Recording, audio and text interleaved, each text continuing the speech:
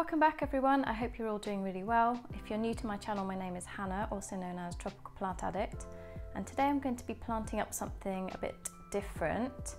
I've wanted one of these for quite a while. I've seen them on the internet over the years, and when I visited Australia earlier on in the year, I saw them in a market. I just had to have one. I knew that you could get them here in the UK, so I didn't bother buying one over there and then trying to bring it back in my suitcase or anything. So I jumped on eBay actually and found mine, and it was $29.99, which I think is a very reasonable price. Let me grab it. So it comes in two pieces. So it's basically hand blown recycled glass that's been melted onto a piece of wood, and I just think they look really cool and kind of give a bit of a rustic look if that's what you're going for in your home. My home's filled with lots of rustic things, lots of wood, lots of natural things. So I thought this would look awesome on my coffee table, and I'd also love to get a bigger one for my dining table, maybe one with like multiple bowls. So you could use this bowl as a terrarium, a vase, or you could even maybe place some air plants inside it, which I think would look really nice. Actually, if I was going to get one for my dining table, I would probably fill it with air plants. But today I'm going to be planting up my jewel orchid cuttings in this bowl, and then just putting a few little decorations in there as well. As I mentioned, I got mine from eBay. There was loads of different ones to choose from, but I've also seen them on Etsy and other shops online. There are quite a few to choose from, so it took me a while to find the perfect piece. They're also unique, which is something that I really like about them, and I just love that the glass bowls are contoured. So if I take it off, you can see there that it's not just a flat bowl, it's got lots of different contours. I just think it looks really nice. So let me set everything up on the table in front of me, and then I'll bring the camera around so you can get a good old look at what I'm doing. So here we've got the bowl, the jewel orchids, some decorations, and I've got my substrate on the floor, which I will show you as I go along. So these are jewel orchid cuttings that I took recently from the orchids in my biOrb AIR, and they've been rooting for less than a month, and as you can see they've already got a little bit of a root, both of them. These seemed much quicker at rooting than my Dicinia marmorata, which is the other jewel orchid that I'm going to be putting in the bowl. So a little bit about this orchid. They are a beautiful terrestrial orchid, well known for their shimmery neon green and gold lightning bolt patterned leaves. They can flower, but they're mainly grown for their foliage. These jewel orchids are found growing on the rainforest floors in warm, humid and generally low light conditions. What's great about them is that you can actually grow them in various conditions, ranging from low to bright indirect light, but their preferred growing conditions are low to medium light. Definitely avoid direct sunlight with these orchids. You can propagate them by stem cutting or division at the base. I show you how to do this on one of my videos, which I'll link below for you. So that's the first orchid that I'm going to be planting in my bowl. The second orchid is a Dicinia marmorata. This one I've been rooting since the end of, I think, January. So it has got quite a good root system on it now.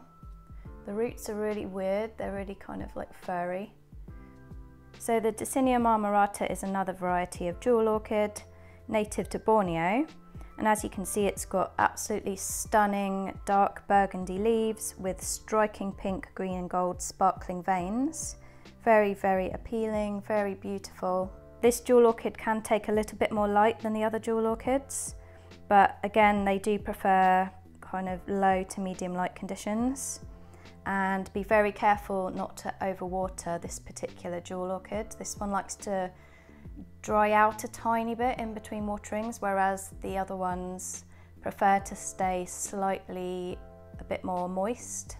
In regards to fertilising, you can use orchid fertiliser once a month during the growing season. These are quite slow growing, so I wouldn't go too heavy on the fertiliser. Maybe dilute it down a bit more. I actually don't think I've ever fertilised my jewel orchids, but I think I might give it a go this summer, just a tiny bit, once a month. You can grow these orchids in various substrates. I've seen people growing them in sphagnum moss with perlite, lacquer, orchid bark mix, soil, but what I'm going to use is a terrarium mix with hydrodrain clay pebbles at the bottom. So let me get the pebbles and show you.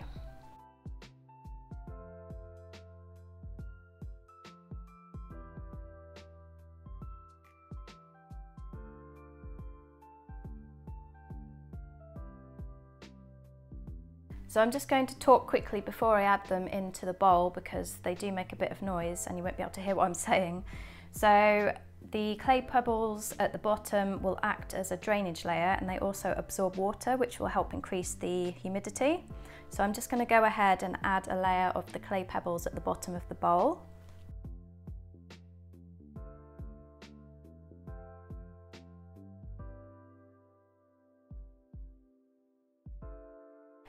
Usually I would go ahead and add a layer of hydro fleece to separate the layers of substrate, but I feel like it may ruin the kind of natural look.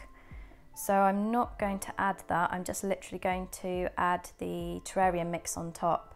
So this is the terrarium mix that I use. I also use the same stuff for my biOrb AIR. You can actually just mix it yourself using Coir compost, orchid bark, a bit of perlite, sphagnum moss and activated charcoal.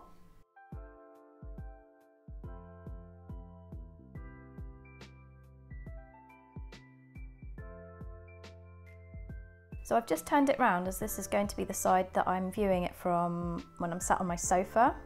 So now it's a case of deciding where to plant them.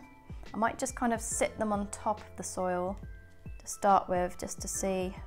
So I think I'm going to put the Dicinia marmorata more towards the back and then the two smaller jewel orchids at the front. These jewel orchids are very delicate, so be very careful when you're planting them.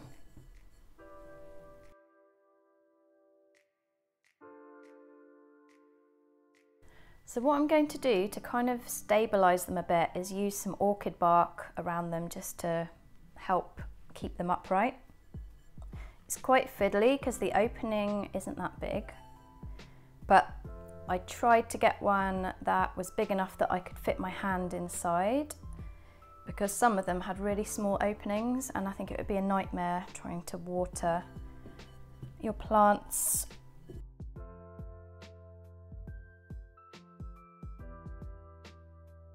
So I thought it would be nice to add a couple of decorations, but I'm not sure if I'm going to be able to fit them in now.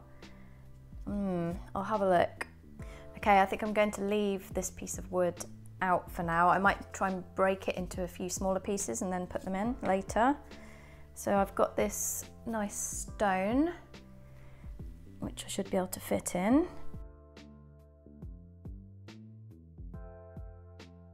And I thought it would be really nice to add a little fir cone in there.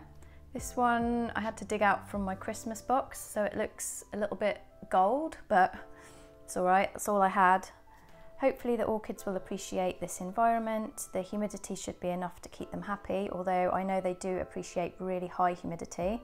But to be fair, I've been rooting these cuttings on the windowsill in my kitchen and they seem okay, so hopefully they won't be too fussy. I know sometimes if they're not getting enough humidity, they can curl their leaves. In regards to light, I think they're going to be kind of medium to bright indirect light here on my coffee table during the summer, but once it goes into winter, it'll be more of a medium light. So I'll just see how they go, I'll keep you posted, and yeah, hope you like my creation. So in regards to watering, I'll be watering the orchids around once a week with room temperature filtered water. So you can either mist them or use a miniature watering can. This one I got in Australia when I was there. I knew it would come in handy for something. Or you could use a shot glass, because it is a little bit awkward if you've got a smaller opening, but I think this should be fine, or as I said, a shot glass, or you can just use a mister. I'm really pleased with how it's looking. So I'm going to go ahead and water the orchids, and then I'll take a separate video so you can get a good close-up of the bowl.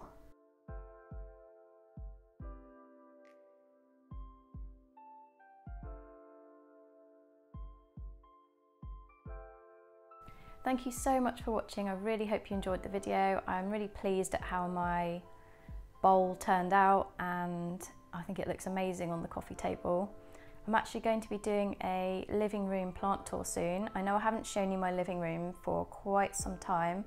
I think the last time I filmed it was possibly my Christmas tour maybe, and it's changed quite a lot since then. As a lot of you know, I do like to change around my decor every season, so at the moment the living room's kind of looking a bit jungly, rustic jungle kind of look. And I've brought a lot more of my rarer plants into the living room. So once it's all finished, well, it's never finished, it's always a work in progress, but when I'm happy with it, I will do a tour for you. Thanks again for watching. See you all soon in my next video. Take care, everyone.